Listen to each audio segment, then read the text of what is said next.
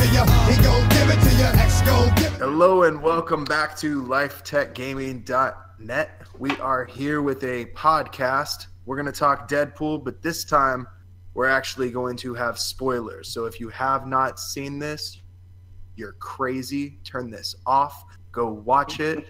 Listen to the spoiler-free podcast if you 100%. want. But make sure you add this for later because we are going to spoil everything. So, spoiler warning. As much as we can, because there's a lot of stuff. There was a lot. There's a lot of stuff in this movie. Yeah. But anyways, I am Dax. With me is Darren. Hello. We have Brian. What's up? And Jeff. Hey, yo. And we're going to start this off by talking about the cameos. There were a lot of things going on, a lot of cool callbacks. What was everyone's favorite cameo? Oof. I There's so many. gotta say the Brad Pitt cameo was. I missed that the first time. Oh man, because it's only a split second. It's literally kind of like, holy shit, was that Brad Pitt? Yeah. Yeah. It lights him up, and then you're like... Well, no. Oh, no. I thought you... Okay, I saw the Brad Pitt one, but did you guys know that Matt Damon's in it? Yes, the toilet paper. We were talking about that Yeah. earlier, but we didn't see I missed I missed that one. one. That's the one I missed. I saw the Brad Pitt one. Yeah. Where did was you... Matt Damon? He was the guy one talking about the toilet paper. Toilet paper, and you got to use baby wipes as that's the meat of it, and then you Yeah. can off with a piece of toilet paper to dry yourself I totally missed that. He was like in a fat suit or something. Yeah. Oh, man. And then it was Alan Tudyk right next to him, the guy that was talking with him. Oh my god. He's been in a lot of I stuff. love Alan Tudyk. Oh, in the back of the pickup truck? I remember. Yes. And but did Cable you guys comes up and takes the know truck. that there was actually a Stan Lee cameo also? Yes. I didn't see him either. It wasn't him. It was a painting of him in the X Mansion. Yeah, he was hanging up. I think they also There was I saw a that, but I graffiti didn't know tag he was- as well. He wasn't actually in the film, though, right? No, he wasn't actually in the film, but they counted it. Yeah. Well, because I think at the time he was having his heart surgery or whatever. He was in the hospital. I can't Yeah, this remember might what have been happened. right when he was in the hospital. Yeah. Well, weren't we talking in previous gamer chats where we discovered that Stanley's character wasn't multiple characters in all these movies, that he was actually one person tied into all the movies? Yeah, Yeah, what so- movie? What movie did Guardians of we the find Galaxy that? Volume 2. Guardians 2, yeah. Yes. Because He a was big with the fan, Watchers. yeah, a big fan theory was that he was a Watcher, that he was Uatu or whatever, like the most famous Watcher from the comics. He's the one on planet Earth that hangs out on the moon and watches. Yeah, and all he does is watch. He doesn't do anything. He just watches. But he's like an all-powerful being that just watches everything. And so everyone thought that's who he was, and he was just teleporting to different places and times because it just seemed like he could go anywhere. Like since he was in Guardians of the Galaxy 1, just randomly there, that that was the biggest one, that he wasn't just some random dude, that he was like traveling through space and stuff. But then they found out that he's actually just working for the Watchers in Guardians 2. I think that's a really nice cool. thing to do for Stan the Man. Yeah. And he still has the cameos they recorded for all the way up to Avengers 4, I believe. I think so. So we still have those waiting. Yeah. After that, that's all up in the air. I know personally, as soon as it comes up in the credits and it says dedicated to Stan Lee, that's going to be the one that's going to get me.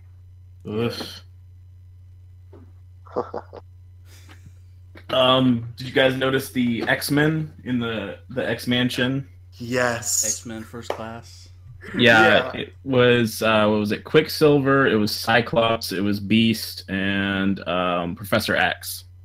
And then I do believe Jean Grey was there too, because they had been filming Dark Phoenix up in Canada, I believe. And they just recorded that thing on a green screen and then had Deadpool messing around. Yeah, that's super easy to do that. Well, so we were talking the other day, me and Jeff, and does Fox still have the rights to X-Men, like all of those characters? Yes, they're still there. It's in talks right now. Okay, it's not official. That's why it was kind of like a see how people will react, close the door kind of thing. Right. And the reason we got started talking about that was because in this movie, yes, you guessed it, the Juggernaut, bitch! Yes. Did you guys hear who voices him? It was Ryan. It was Ryan Reynolds. Oh, yeah? Yeah, that was pretty cool. He did the mocap and everything. Yeah, initially they were just like, hey, let's just go ahead, do the mocap, do the voice, and we'll get a voice actor to fill in at the end. And because we just want to get it like pretty much almost done before we find an actor. And then they were just like, oh, well, Ryan did such a good job, we don't need to do it. Like, he was coming up with crazy improv lines, and they're like, this is too good, we can't do this. Yeah. So that's what we were talking about, because Juggernaut's in X-Men United or whatever it was called. Yeah. And now he's in this movie, and so we're going, okay, well, if they don't have the rights to the X-Men characters, how did Juggernaut get in here?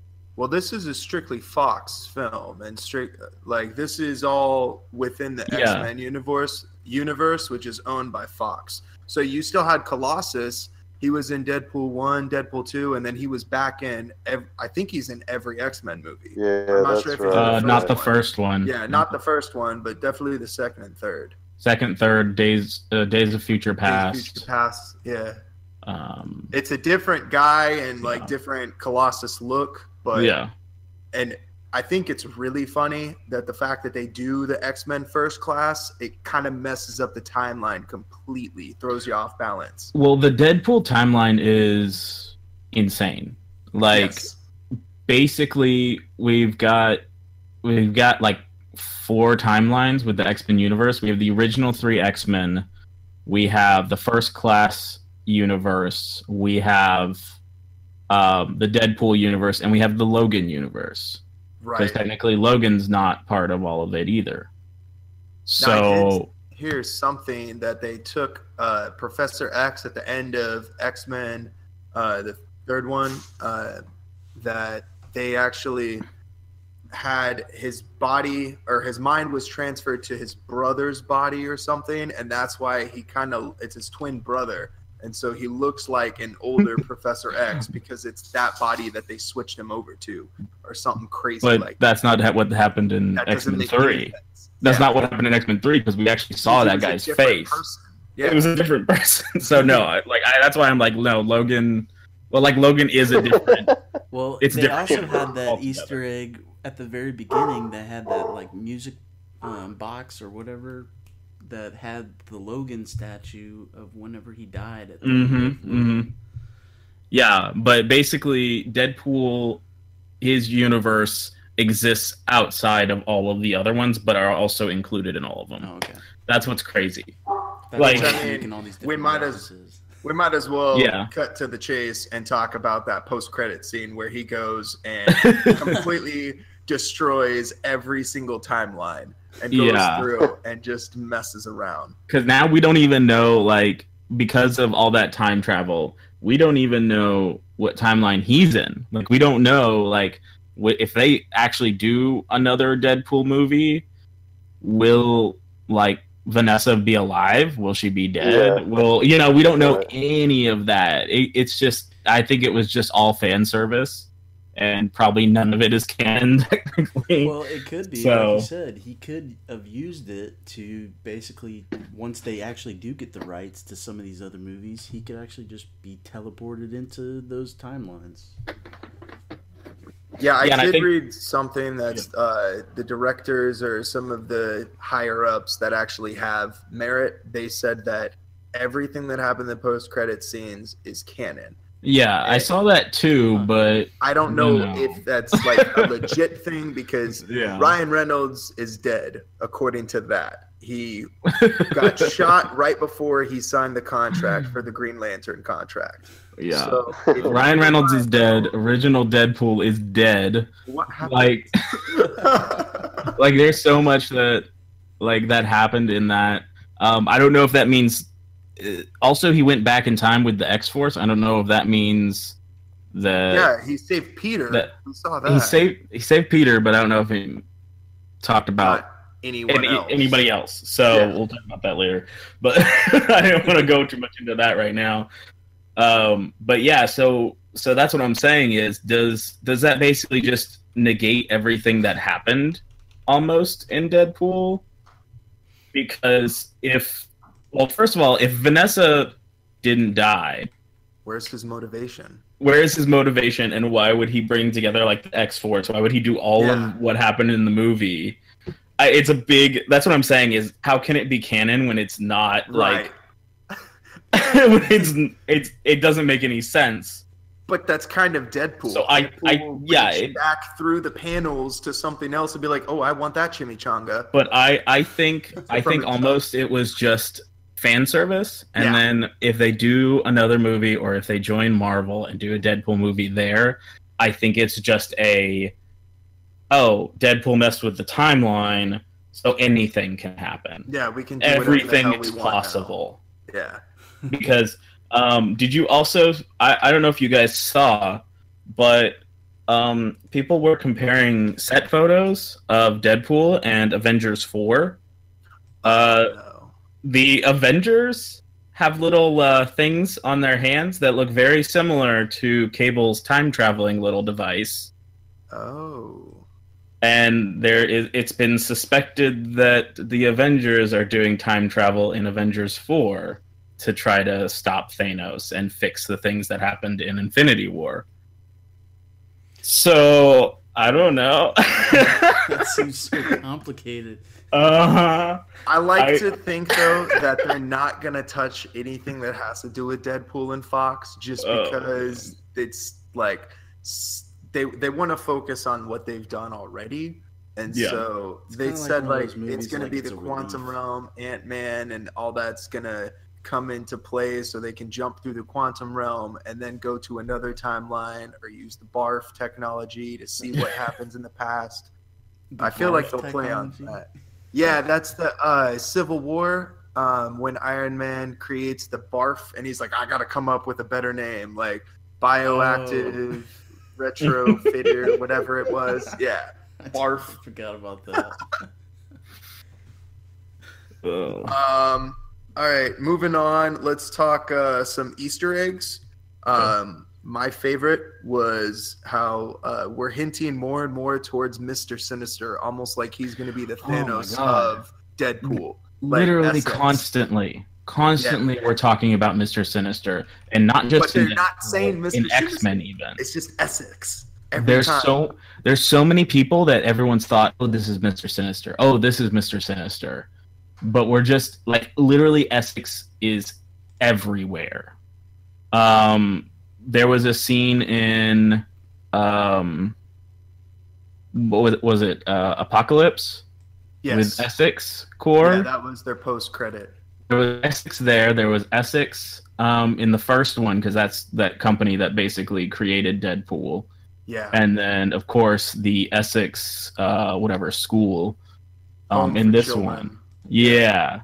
And that's a big deal. I don't know. I mean, probably most people don't know this, but in comics, Cable was actually created by Mr. Sinister. They didn't even. I'm amazed they didn't even touch on this in the movie. But there's also a reason why. But Cable's parents are Cyclops and a clone of Jean Grey. And so he was literally a test tube baby with their DNA put together and then he came back from the future. So yeah, because he gets a techno virus, and basically they're like, your baby's about to die. He will die unless we take him 2,000 years into the future. Yep. And Cyclops is like, well, I don't want my baby to die, so I guess I'll trust you, lady from the future. Take my child. Yeah. Yeah, I think we probably need a whole like section of this where we talk about the history of Cable. Yeah, because definitely. he is so complex. Yes. And huge, and there's a lot of stuff, but we should go into that later. Anybody else have any other cameos you really? Or was it cameos? What were you on? Cameos, Easter eggs. Easter eggs. Anybody else have any Easter eggs they really liked?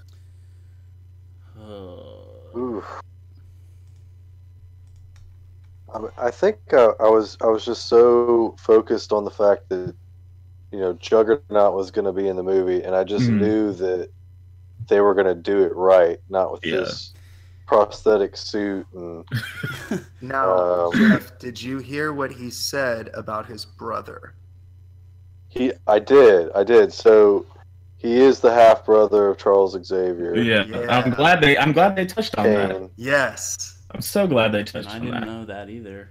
That's the whole reason why he's wearing the helmet. That's why he's always wearing the helmet. My little brother's Darren, you haven't watched X-Men cartoons? They literally went over all that in the cartoons. Like both, I probably did, but I probably don't remember the specific. Both the '92 version and X-Men Evolution holds up. Oh my god! I watched X-Men Evolution though. Yeah, Evolution. They talked about it too. Okay. Yeah, because Juggernaut came in like a couple of times. And like, especially in that one, they had in Evolution, they had like Nightcrawler and all that stuff, and they would try to get Nightcrawler to take off the helmet, like and stuff like that. So, well, and I was saying earlier that I didn't even expect the Juggernaut to be in this. I was thinking that Cable was the bad guy, and that was it, because that's what the trailers alluded to. And then all of a sudden, there's this giant Juggernaut. And I'm like, what the heck is this guy? Now, I saw something when they released the soundtrack. And it was, I don't remember exactly what the title of the track is called, but it's basically, here comes you can't fuck with the Juggernaut or something like that. Oh, that's the song that's playing, where it's like, holy shit balls. Well, I watched a trailer breakdown, and they actually had in the trailer a quick little shot of that scene where Colossus grabs the spike off the fence, and he goes to stab him in the eye.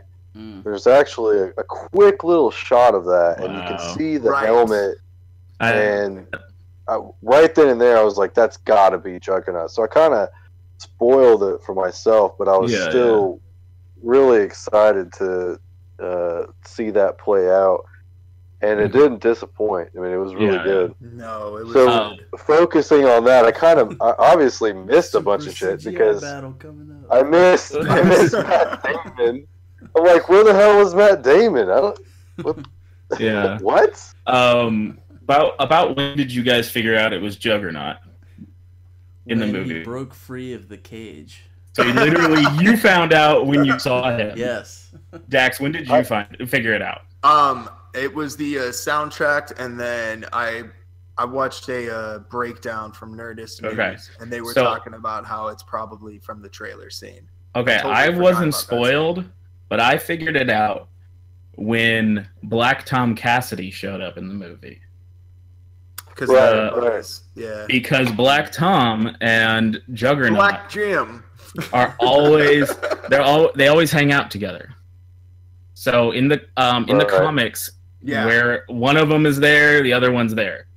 Like basically, as a child, one of my favorite comics that I had was the Juggernaut was literally losing his powers, and he had to go back to like the gem of Sitarak or whatever and touch it again, which gave him his powers initially, because he's not a mutant. Right. I know they use him in X-Men, but he's not a mutant.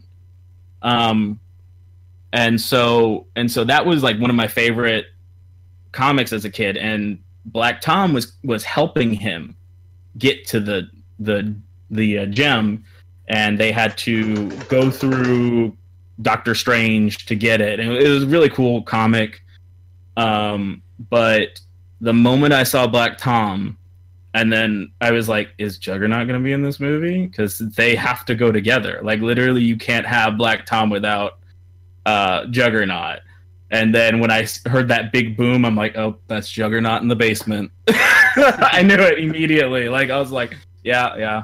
So the rest, from then to when he was revealed, I was like, come on, just do it already. Like, but yeah, I mean, that was like, and then I also heard that.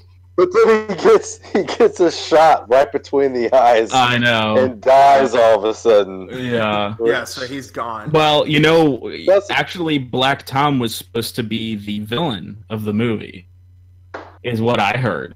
And that actually he was supposed to be like insanely superpowered and like super tough. And then the studio said, this is going to cost way too much money to make him the villain. And so then they're just like, okay. And then they had already hired the actor. So they're like, you okay with just being a minor character? And he's like, sure, why not? So, yeah. That was just, it was kind of disappointing that he just got killed off really fast. But. Well, then, it was, I always am reminded of that episode in, what was the title of that X-Men episode, Brian? Which one? The Encron Crystal episode. I don't know. It's the episode where they capture the Shi'ar Empress. Oh, okay, yeah. And Black Tom and Juggernaut are the ones that kidnap her. Mm-hmm. And so that's what reminded me when I saw that. I was like, they were in the cartoon together. Yeah, yep. So you're right. They were always pals, like from prison. But the best part about that episode was when Gladiator shows up. You guys remember Gladiator? Yes. Yeah, the purple guy with the mohawk. So Juggernaut goes to punch this guy right in his chest, and the guy doesn't even budge. Yeah, he's basically Superman. So and I kind of felt like that's the strength level that he was at in this movie. Mm-hmm. He could have been more. I don't know. It seemed like that fight with Colossus was really awesome. I'm not saying it was bad, but it seemed like really Colossus would have lost that fight if we were, doing a real death battle. Stuff. Well, actually, because he's unstoppable. If you go into the comics, literally Colossus has lost every battle with Juggernaut unless he was helped by someone else.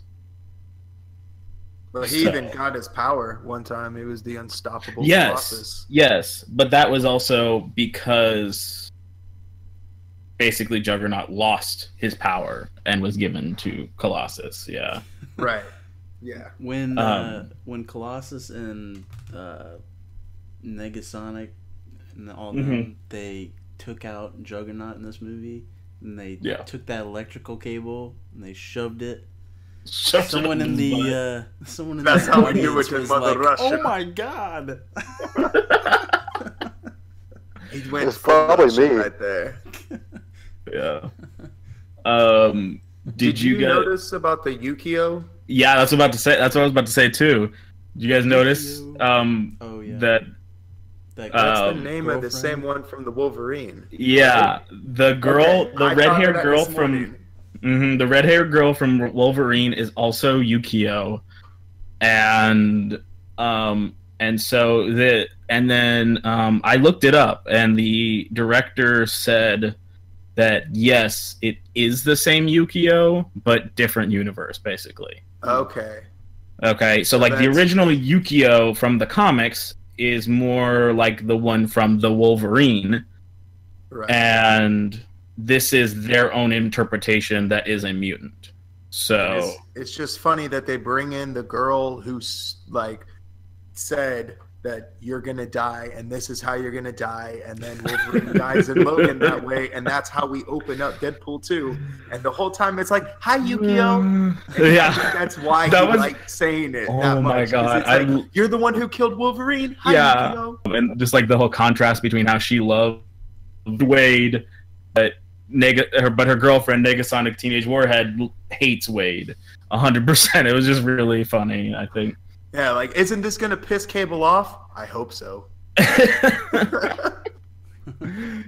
Oh yeah. Now, what about all the MCU callbacks that they had? How we're talking about Black Widow, Brown Panther, the grumpy old fucker with a Winter Soldier arm. Didn't he say? Yeah, didn't he say Thanos too? Yeah, Thanos.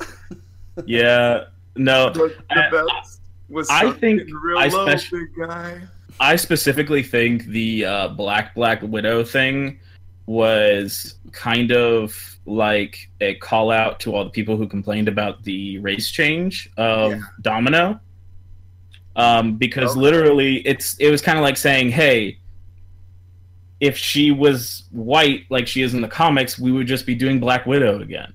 Yeah. But since she's black and she's got different, she's got the fro, she's got like a different like mentality and a different attitude, all these things that it's original, at least a little bit. Right. It was just kind of like seriously, just get over it. Like Zazie Beetz like did a ridiculously good job with Domino. So she was amazing. Oh my god, that was like one of my favorite parts. She's so good.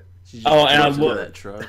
Oh my god, I love the fact that they literally said like, what, like, you have luck powers? That's not very cinematic. And then literally they did the most freaking cinematic scene ever. Of the whole movie. Time. I love that because, like, seriously, like, everyone shits on Domino because of that.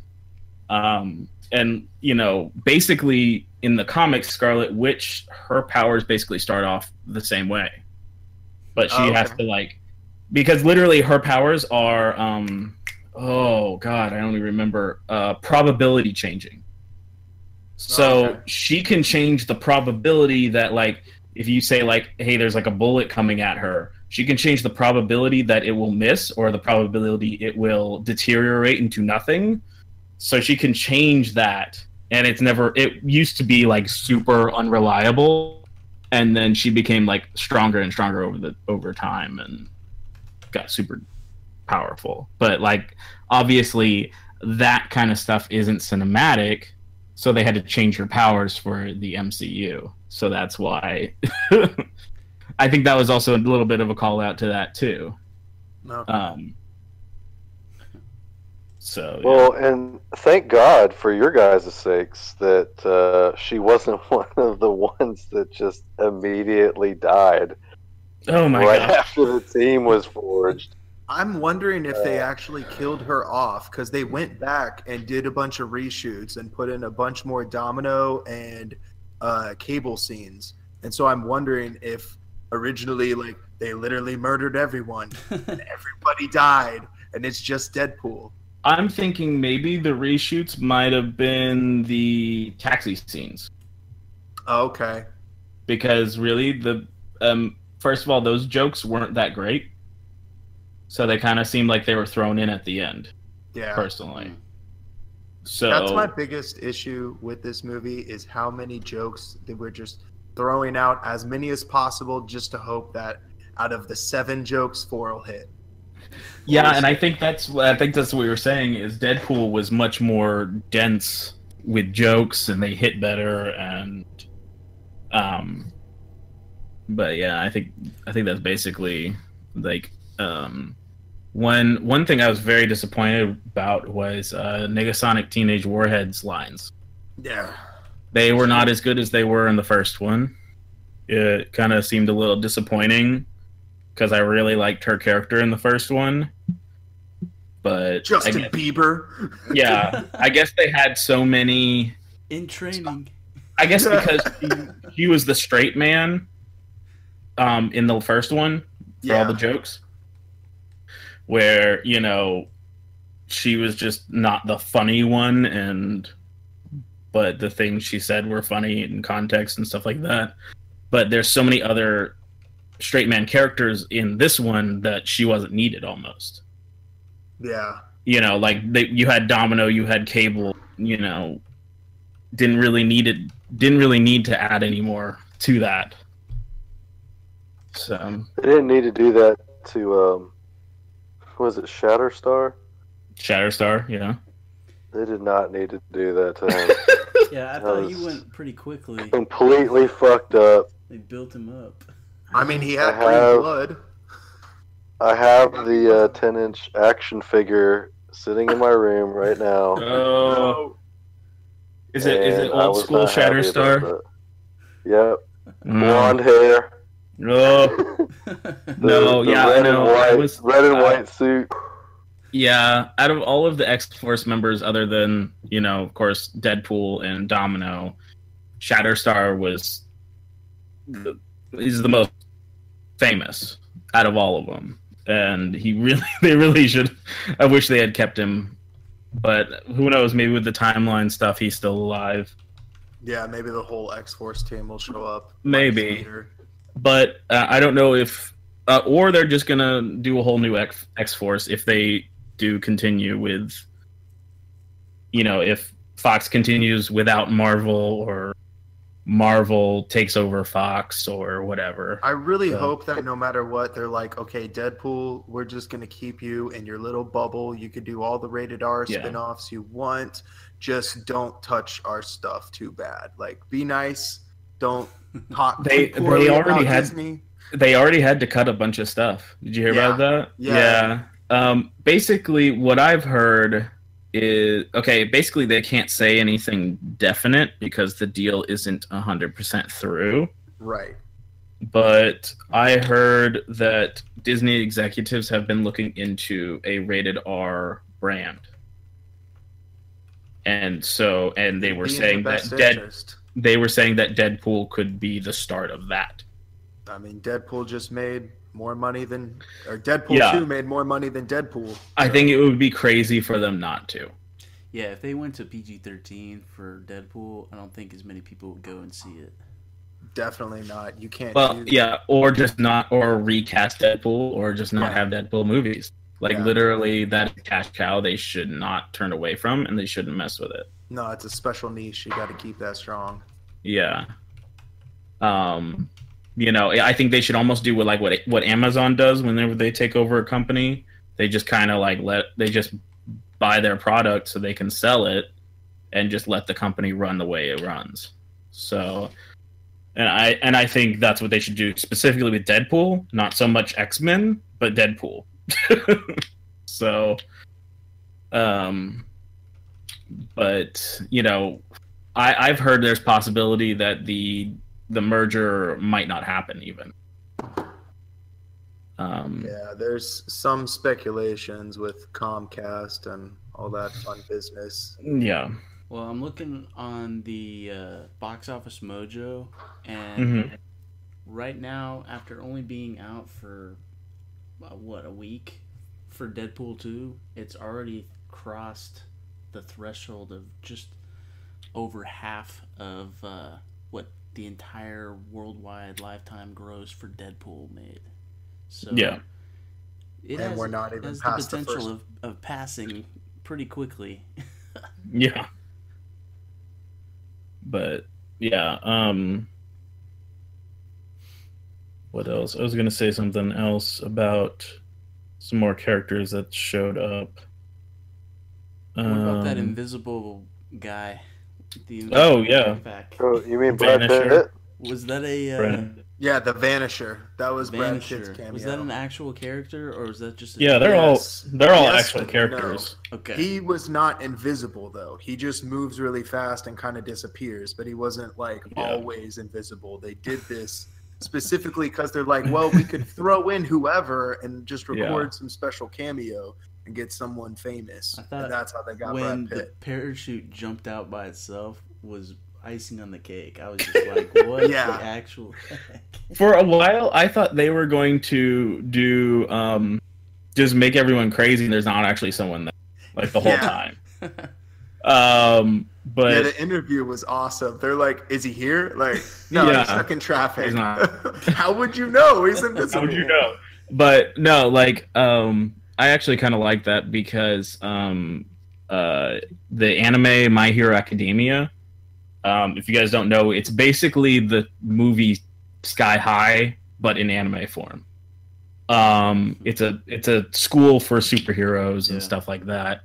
But they've been having this ongoing thing like that for the past 2 years, where it's a superhero where their superpower is that they're invisible, and there's actual like parts in it where like, you know, the whole class is there except for that character, because usually if you see her, she's got just gloves on, and so you can see the gloves, and then they're like they'll like put her in at the end where they're like, oh man, where were you? I didn't see you. And she's like, oh, I just took off my gloves.